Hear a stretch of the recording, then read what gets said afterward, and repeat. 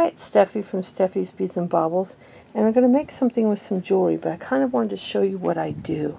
As I take apart the jewelry, I try to make areas that kind of are cohesive. Like anything that's turquoise or southwestern related, I put in here. This is just some recent jewelry I bought. Any findings, especially new packages, I put here. And all my chains and necklaces that I can reuse for different projects I put on this tray. And I've got all kinds of chain on here. I have all different sizes and shapes. This is some my friend Deanna sent me. But most of these are from projects. Like here's a necklace. It has a piece I might use. Sometimes I'll take a necklace and add charms or beads. These are bracelet blanks I bought. But I get it all laid out. And in here is miscellaneous pendants. Pieces I can use that some of the pieces that I did take off of the chains, and sometimes stuff I bought like this. Some of these are things like this earring, which I have one laid out for my projects I'm going to do. Here's another piece of chain that I'll probably stick over here and take the earring off later. But any big pendants I have, anything like that. And then here's some jewelry I haven't taken apart yet. Just some more new beads. Many are things I still have to take apart and sort the beads. This is some kids' beads, actually. These are some wooden beads. Here's a necklace I have not taken apart yet. Here's some beads from some stuff that I did take apart. Here's a little bracelet that is still intact. And then up here, I sort everything into my buckets. And here I have all my beads in different colors. Start up here and I've got clear, black, gray, and then AB. Down here I have my blues. If I can pull back a little bit. And some purple. Down here I have red, yellow, and orange. These are all different pearls. This is one of my boxes of paper beads. I don't know where my other box is. I'm kind of curious as to where it went because it was up here. These are all neutrals. And down here are miscellaneous, some green, some pink, and then these are all miscellaneous different beads. And over here are all my findings on these two shelves. And up here is different colors of stone beads. And up here I keep my ribbons and different miscellaneous crafting supplies. So as I go through this jewelry, that is what I do. Anything that's unusual or different, I'll put aside to maybe put in a special location. I do have a couple boxes for special beads that are one of a kind that are really unique and pretty. Now, as I take some of these pieces, like this is going to be a bracelet, and I'll leave it intact and just add charms to it. It's a beautiful chain, very reflective and pretty, and already has a clasp on it. So that comes, I've got a lot of those in here. Here's a necklace with a fox head that I will simply take apart. Probably add some beads to make this more interesting. And I'll make a little pretty necklace out of it. I got lots of these bracelets. Some of them have a charm on them. This one has a heart. And then after I get it all sorted out, I keep out a box of toggle clasps in case the jewelry I'm working with doesn't have. This is toggle clasp and lobster claws in this box, which is what I've been organizing this last week. And then in here are my head and loop pins, and then these are all my jump rings. So I always have those three boxes out, and then I have some jewelry I recently purchased and a couple pieces that I already had. I paid $1 for this gorgeous necklace. They're all glass beads. And I bought it for this gorgeous teal. I hope the camera's picking it up. And then I got this necklace that has wooden beads and fiber optic beads, including a pair of earrings. And then this necklace, which has a really pretty pendant with rhinestones, filigree, and lots of interesting beads and chain on that one. This one I bought for those and the stone beads. And I got this one the other day for $1 as well. It has a bunch of cows and chain, and it's just kind of fun. Mostly cows, which I'm going to put that over here in my Southwestern box, which is full of all kinds of fun stuff. Then I got the other earring out that has these. And I found these clasps I'm going to sort into the clasps. And the next thing I'm going to do is pull, and then these pieces here were jewelry I had that I featured on other videos. When I had my haul videos up online, these were things that were in my Goodwill boxes. And here's this purse. I'm going to make something out of that. This beautiful, I just put a bead in there for fun, but I'm going to do something different with it. This is like probably for a diffuser, but I'm probably going to do something else with it. I put a large piece of rose quartz in it. This necklace, if it was signed, might be worth a couple bucks, but mine is missing the signature tag. So the charms on it are all absolutely stunning. High quality. This tassel is gorgeous. All the pieces in the chain, it's just high quality. But even with the tag, it'd only be worth about $20. And since I don't have the signature tag on it, I'm going to go ahead and take this apart. This is another one that's just not worth anything, even though the quality is stunning on it. You've got this beautiful medallion, and this one here, all rhinestone, no stones missing, and this gorgeous Rolo chain, which is my favorite chain. This little pendant here, I think this is a 3-strand necklace, but there's no signature. Let's see if on the other side, I can't see where the other side is, but there's just no signature tag on it, even though it's of highest quality. And that's the thing that continues to fascinate me, is some of these pieces of jewelry and some watches are heavy duty, beautiful quality, and have no signature. This was from a piece I took apart many years ago, and it's a gorgeous tassel. In case you hadn't noticed, I love tassels. In fact, I've kept quite a few tassel necklaces for myself. This was a watch in one of our watch boxes. We get a lot of watch necklaces. And so I kept that out. It does not have a signature on it. And even the back of the watch is just very generic. But I could do something fun with it. Anyway, so I'm going to come back once I have some things laid out. And what I'm going to do is take apart some of this jewelry. Maybe I'll show you a little bit of that, but that gets quite tedious. But perhaps I'll come back and show you a little bit of it. But basically, I'm going to take apart these beads. I might leave them with the loops for now, because that way I can do what I want with them. And if I want the bead by itself, then I can I can take it off at that point. But I'm going to come back once I have some of this stuff taken apart, and then we'll design something together on camera. So I will be back in just a few minutes, for a second for you, but it'll probably be a couple hours for me. Bye. I decided to take the entire necklace apart because I wanted to show you what you could get out of one piece of jewelry. And I got out of this, these are all glass beads, and they're a teal green. They're definitely a greenish tone, but they're a teal, a dark, rich teal. And I left one to show you that that's what that is, except this one was not completely, it was missing maybe a quarter of it. So there'd be even more of those little beads there. But I got all these bead caps. One head pin that was on this bead here, that's long enough to reuse with a small bead. Tons of high quality jump rings. All these bead caps. 2 large pieces of chain that could be used for bracelets or whatever you want. A clasp. Now this is very worn. This is the one piece of the necklace that it's worn off, but you could use it in a steampunk piece, I would imagine. Then these are like an AB finish, and these on one side are silver, and on one side they're very pretty AB silvery. But let me pull back so you can see all of that for $1. This necklace harvested so many, or I was able to harvest so many things off of this necklace, including all these gorgeous focal beads, for $1. I would say this necklace would have been worth paying as much as $8 to $12 for to get everything I got. So you won't always find this kind of stuff for $1, but I'd say at most antique stores or flea markets, you'll get a necklace like this for up to $5 to $8 usually, maybe as much as $12, but I'd say $5 to $8. And when you're looking at everything you get off of this one necklace,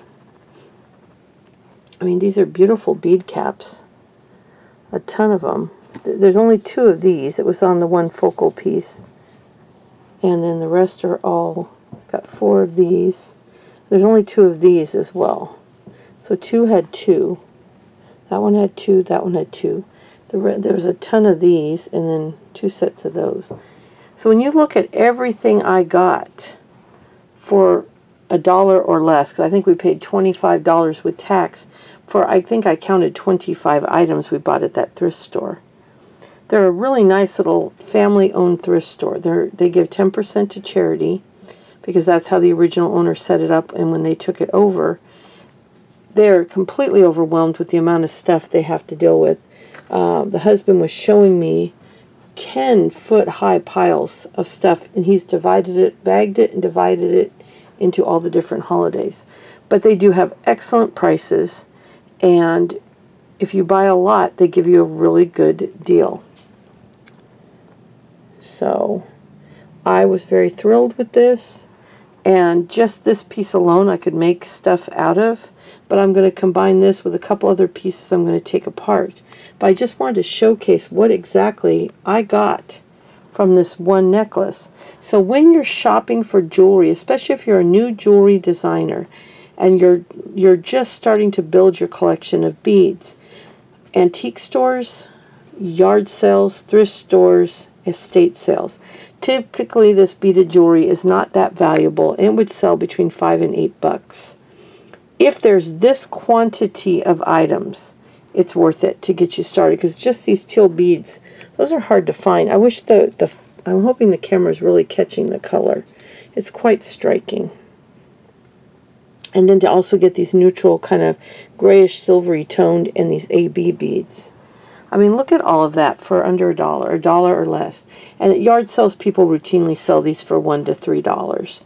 So if you're willing to go treasure hunting, you can absolutely get a lot of stuff for your money and build your collection with unique and one-of-a-kind beads, because some of these are hard to find out new. I mean, these are, do they have a little bit of, well, this one looks like it has tape on it, actually. Oh, no, it doesn't. It's just a reflection. But they might have little scuffs and stuff, but that's okay. If you're making a repurposed piece, you just let them know. But that would not stop me from buying a piece of jewelry if something was, because once you wear this a few times, you're going to have a few little scuffs. But most of the beads are really, really perfect. It's just these more flatter ones you can see some of the wear. But even when you buy brand new beads on a string, they're whacking against the ones around them, and they can even have little scratches just from being moved from the factory to the store, being hung up, people going through them. Sorry, I hit the camera again. But I just wanted to show you this, and I will be back in a minute with all the jewelry that I just bought the other day broken down onto this tray. Okay, here's everything when I was done. And I made one mistake. There would have been another clasp, but I got too close and nipped a hole in that, so it was unusable. So that was my fault. I'm probably a little bit tired, and I didn't make a good decision. I should have bent the wire and taken it off that way. But what I'm left with is I've got 3 little pendants here. Oh, they're fairly, this one's pretty good size, and then the other 2 are a little bit smaller. I've got the fiber optic beads in pink, green, and yellow. I've got all kinds of bits and pieces of chain. I have all of these greenish teal. They could be a dark green, I guess. Might not be so much teal as a really dark green. That's a pretty, the camera looks pretty accurate, so maybe it's like a deep, rich green.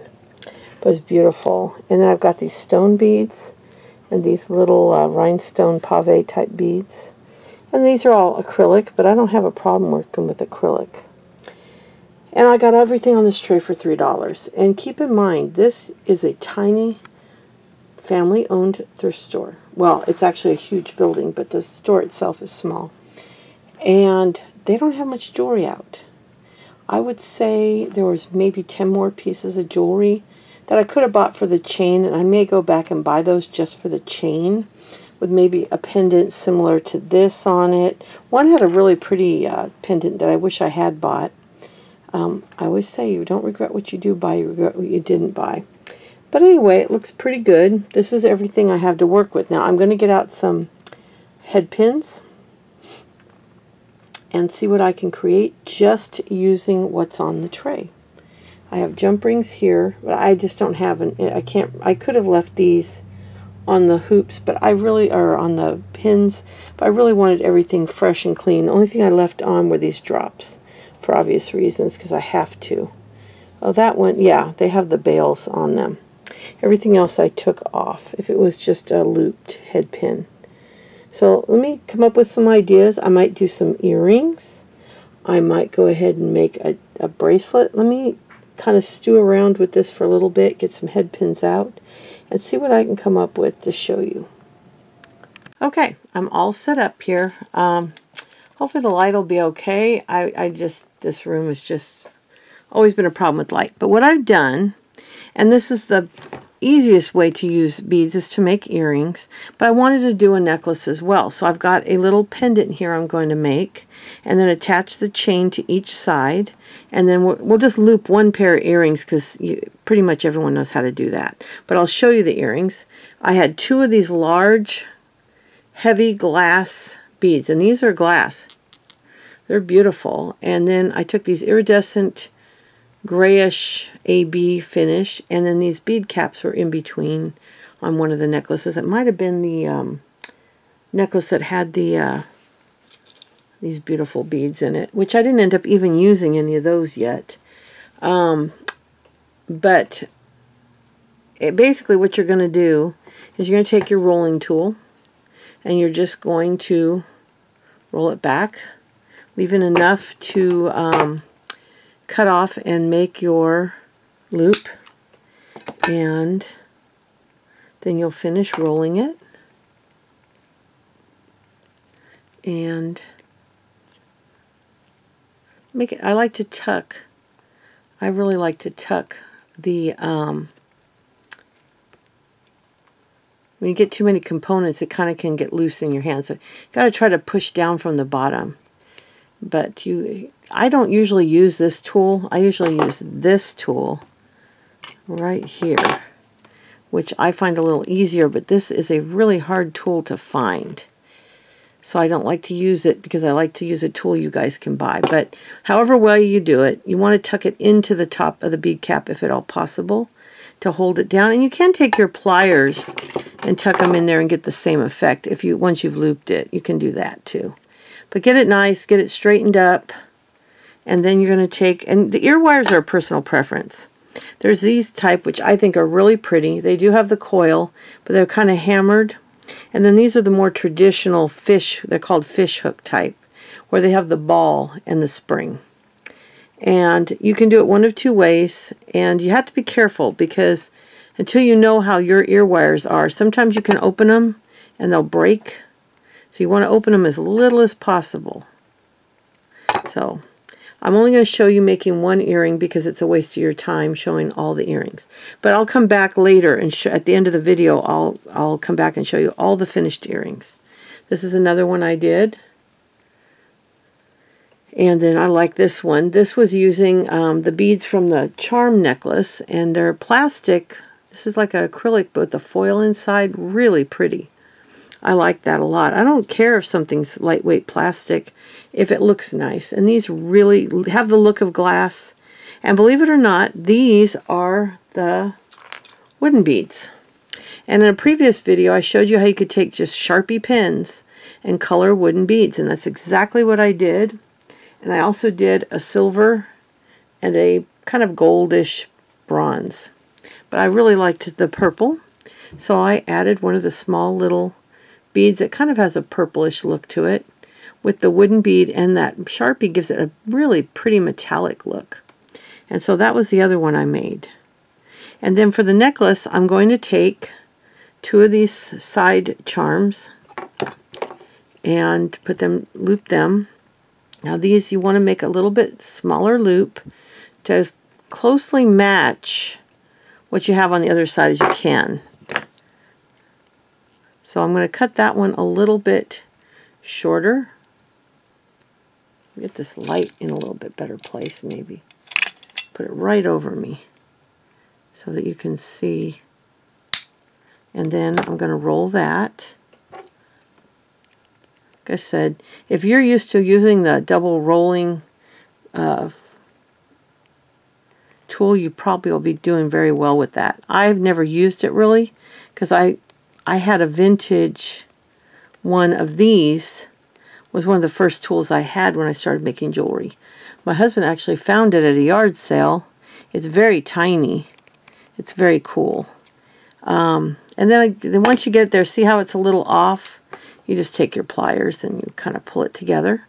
And you just get it to match. And then if you want them to be the same direction, you simply take two of... I've got tons of these pliers because I like to have more than one tip. Like these are pretty similar, but I also have one that's more... Well, no, I thought I had a needle nose. Oh my, I might have given that one to my grandson by accident. But I try to keep a couple different sizes so that no matter what I'm doing, I have one. So I probably gave my grandson my needle nose by accident. He needed a tool. He likes to make jewelry with his girlfriend. And I think I gave him the wrong one, so that's okay. It's pretty... Had it for a while. It's just one of these tools that you buy at Hobby Lobby or Michael's. These are actually from Joann's and very good quality. They're just now starting to not be able to cut the hardest. You can see they're getting nicked up. I have to buy another good pair. The pair I gave my grandson, they were getting pretty old, and I paid quite a bit of money for them. I was at a bead show, which we used to have here in Texas until, well, you know what happened in 2020. And everything shut down, and I'm not sure the woman ever recovered and got the show back up. But she would come to town with vendors selling beads, and it was wonderful. And we, I went with my best friend, and I went with David a few times. And one guy was telling me, when I was looking at his tools, I said, why are your wire cutters so expensive? Because they were like $60, $70. He goes, well, most people have cutters that aren't as strong as the wire that they're cutting. And I mentioned, I wasn't with my husband at that show, and I mentioned it to him, so we got online. So I wasn't going to buy anything without talking to him because he knows tools better than I do. Now that wire is not perfect. You can see here, I don't know if you can see this, but for the sake of the video, I'm just going to use it, but I'll replace it later. It's, I don't know what's going on. See how shiny it is on this end, but on this end it's very dull and soft. So I don't know if that was just a damaged one. I really don't know. Now, I don't put jump rings. I just open them back up, and you might wonder, why do you bother closing them if you're going to open them back up? Well, because it's easier to close them back if they're already where you want them. It's very hard to make the initial loop if you've got a wire in the middle. And I learned that from just 20 years, well, actually 30 years now.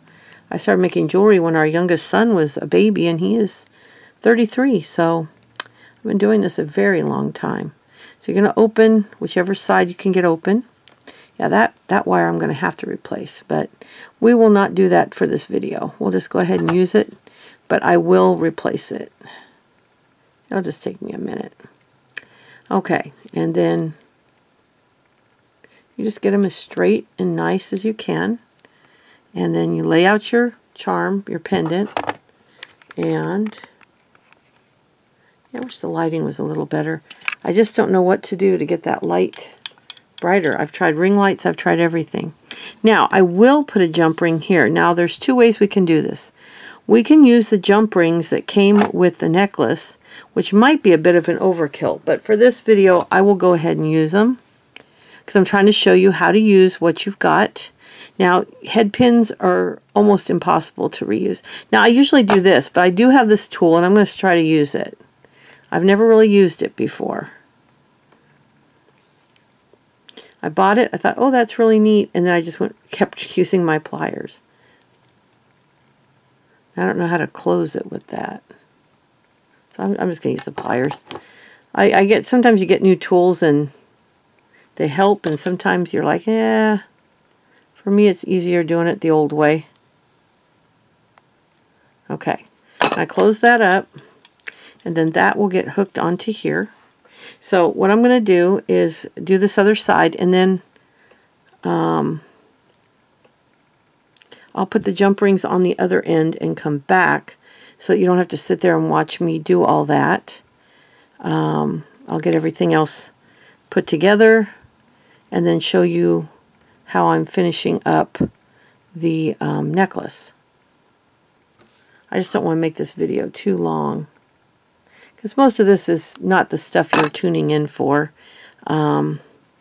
Most of you know how to do this simple stuff. So I'm going to connect all this, put the jump rings on the other end, and then we'll do the clasp and all of that. So I'll be right back. Okay, I'm back and I got everything ready to show you. And one thing I forgot to mention when I was doing this, because when you're doing it on your own and you're not trying to show somebody, you automatically do it. But when you go to put this jump ring on, you can attach everything at one time. So that's, you know, when it's open, you can go ahead and put everything on that loop.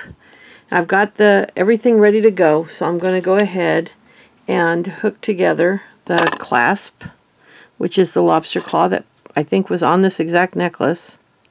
That's the fun part of using the chain and the clasp, is the fact that you are using what goes together. And then here's I put the thicker jump ring on this side, because if you need a shorter necklace, that's the side you're going to clasp on. So you kind of want a nice, heavier. Now, it's not going to be a very big necklace, but this is more just to give you an idea of what you can do. So there's the necklace finished, and just gives you kind of an idea of what you can do. And then I'll be right back and I'll show you all the earrings finished. Now, the one mistake I made that I wish I had not done is when I took all these apart, they were chained. They were, you know, I could have chained them back together. And I normally leave them chained for a little bit, but I wanted to show you all my materials and I just cut them all. If I had left them chained, I could have easily made a chained bracelet out of them.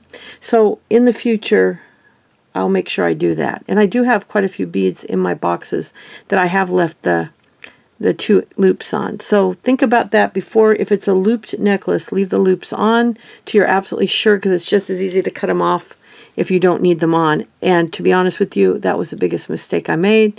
Had I left them on, I could have easily chained and made a beautiful chained green glass bracelet. And so that's another item I could have made. And then I never did use any of these cute little beads here. And these also could be used in many different ways. They could be stacked as earrings, chained together for a delicate bracelet. But I did use the bead caps off of those, which were these little ones, I believe. And I did use the wooden beads. I'm not positive those were part of it. I can't really remember. But this tutorial was mostly about how you can take a piece of jewelry and make different pieces out of it. I think I did pretty good. I made a few pairs of earrings here, and I'm very happy with how they came out. And I really like these, even though they're not glass on the bottom, the tops are glass. These and the wood beads are the only 2 I used that weren't glass, but they look like glass and they're not as heavy on your ear. And then the little wooden ones, which you could have stained these any color with the marker. I'm very happy with those. And then the set, which I was lucky there were 3 pieces that were the same shape, and I used the chain and the extension. And if you ever get a piece and you don't have enough chain, that's where having several pieces or many pieces gives you the opportunity to add other elements to it. Like if you have 20 pieces of jewelry, that gives you more chain to choose from, more findings, more beads. The only things you really can't reuse, unless it's for yourself, are your ear wires. If the earrings look really clean and you don't mind, you can clean them with alcohol and you can wear them. But if you're going to sell them, you need to put new ear wires on. And head pins. I think I managed to rescue 1 or 2. But I don't even know if that's one. I don't even think I did. By the time you cut them, they're bent at the end and they're really hard to use, even if they have a big bead on them. So the two things you cannot reuse are your head pins, which you've got the looped and the straight head pins. So those are things that you need to have on hand. Well, that's a really odd looking, that looks beat up. Look at that. Okay. I get mine from Hobby Lobby. Those are opened already. I don't know if they came that way or if I did that. But head pins and loop pins are two things you can get pretty cheap at Hobby Lobby. They have their sales. Do I have an unopened package here? I think I might. I don't. No, I don't. Do I? Yes, I do.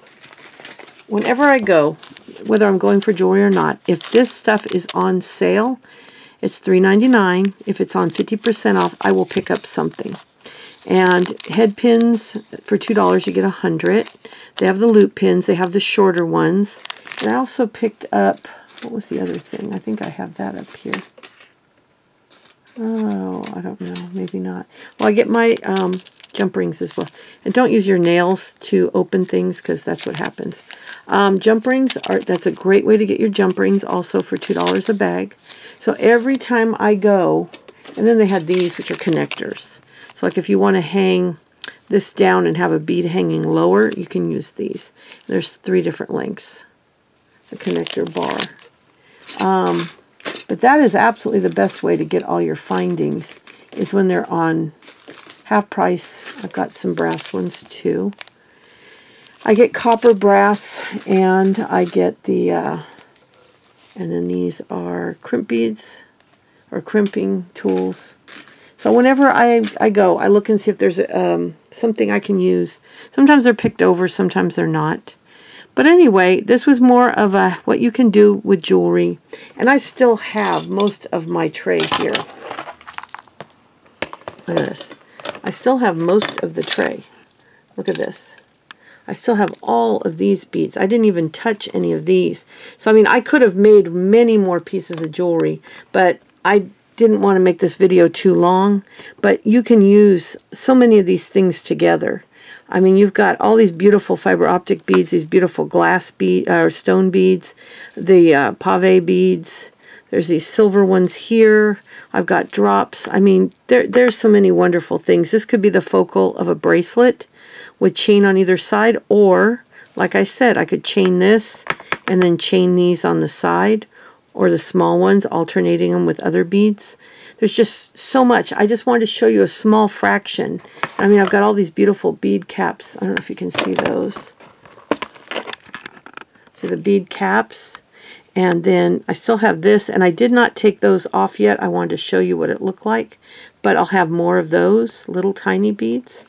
And I do want to do some of that wire wrapping to show you how to do that on a video. And I still have all the beautiful pendants. I could probably do 3 or 4 videos just on what I got from these few pieces of jewelry. But what I'll do is put these aside, and I've got other pieces. Like here's another great one. These are always available. You can find this type of jewelry all the time for $1 or $2. And look at all the stuff you can harvest off of that. You've got little rhinestone. Now that one's got a missing one, but those are real easy to replace. You got, these are plastic, but again, they look nice. And you've got a nice chain once you unhooked everything. And there's stuff like this. This was in one of my boxes. If you don't like the pendant, which I happen to really like it, you could take it apart and look at all the beads you could get. Now I think they probably got rid of it because these beads had the color come off. I don't know if you can see that on, yeah, you can see it. And what a shame, because it's and these are coming off too. So when you want to do this type of a project, you do not want to use beads that are painted. You want to use solid glass beads. So maybe we'll attempt to make something like this too, because that would actually be very easy. And I think it would be a fun project. So I think I'm going to put this aside as an example. And then this is another necklace that was in my boxes, and I think I showed you this earlier. You can get these things with beautiful quality charms and tassels to use in stuff. So I've got several good pieces over here and lots of other beautiful jewelry.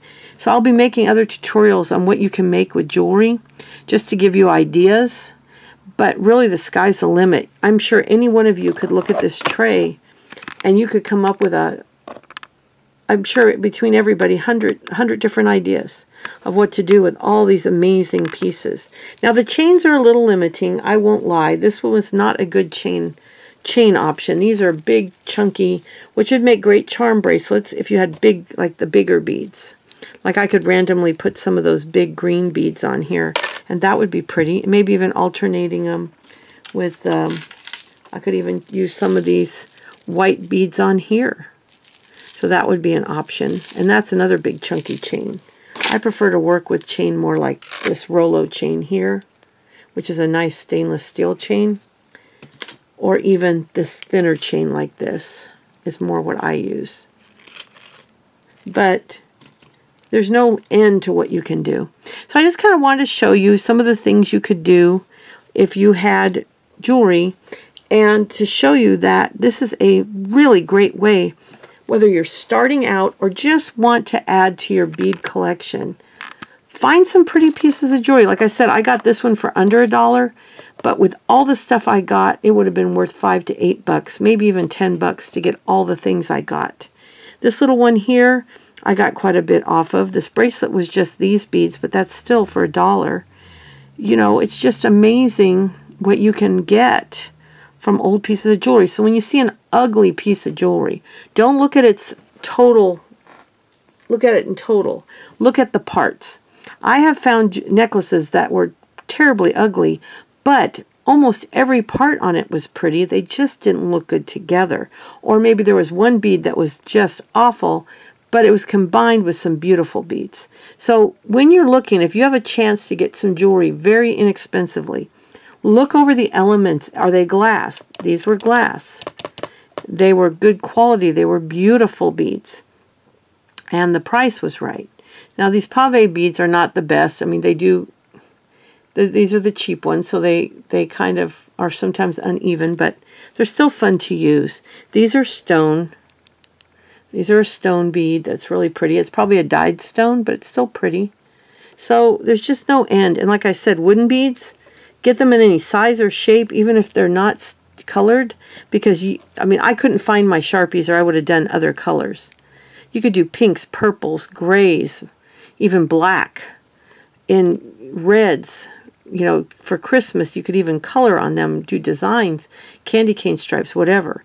Wooden beads are a great resource, and once you put Sharpie on them, look at how pretty that is. And you could seal it if you want. I've never done it, and I've never had it rub off, but if you were worried, you could seal it. But anyway, I hope you enjoyed this. I still have so many beautiful elements here to work with, and I may add a few more elements and maybe do another video using this plus other stuff. The more you have to work with, the less limited you are. I was trying to work with just what I had, so in case you were just starting out, for whatever reason you didn't have any beads, or you just had beads you weren't happy with, how you could find a couple nice pieces and antique stores. I mean, I can't tell you how many times I've gotten really beautiful jewelry in an antique booth for $3, $4, $5, you know, and look for sales. Like I bought a necklace at an antique store. It was $12, half price $6. It was a J. Crew, and it was almost this color. It was a little more teal than this. Rhinestones, just set, circle rhinestones set. I sold it that night for $75. It sold immediately. So there are deals to be found out there, whether it's for you to resell the jewelry or take it apart and use the pieces, because that's what I figured. For $6, if it wasn't worth anything, I would happily use the pieces. But when I got home and researched it, I did a little research in the store, but I didn't care because I loved it and I would have used it. So go out and shop. Hit yard sales. They're your best resource, because I bought a whole box of jewelry, 32 pieces, when we were down in, we were up in Denison, Texas, for an art event our daughter was participating in. And they gave it to me for $30, so $1 a piece for under $1 a piece, because it was 32 or 33 pieces. And and I bought them for parts and pieces, because none of them were spectacular, but there were some of this type of thing in there. So, anyway, I've rambled on long enough. I hope you enjoyed this video. Thank you so much for watching, and I'll be back again very soon. I'm going to be continuing to do this type of work. I'm going to be doing some more ornaments, and some other crafts and jewelry type things. I'm going to get back to my steampunk. In fact, I have a piece here. I don't know if I ever shared it with you, but I will share that in a future video. I have to remake one of the earrings because I somehow lost an earring, and I couldn't find the elements. And that's where cleaning your studio comes in handy. I needed one element. It was like a little piece like this, but in black glass. And I found it when I was putting away all my beads. And I've got all the parts, and now I can repair it. So I'll do a video showing you that, and maybe do some other steampunk on that one. But I'll be back soon. Thank you for being patient with me. This has been a rough month, not been able to post, but I'm glad to be back. Bye now.